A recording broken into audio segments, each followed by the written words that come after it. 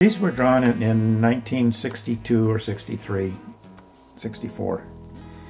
And it started with this delta with a bubble. And as we talked about it more, the idea of using a Corvair engine, you see, came into play, because then we could have a chassis that was low, and the engine could be mounted at a very, very low position within the chassis, which didn't interfere with developing this pointed nose on the front like we wanted, showing how the bubble top might be done with the wing and the intake for the engine above. Again, another bubble concept, and you see how the front's evolving here. Now we're getting closer to yours. Again, it was two bubbles.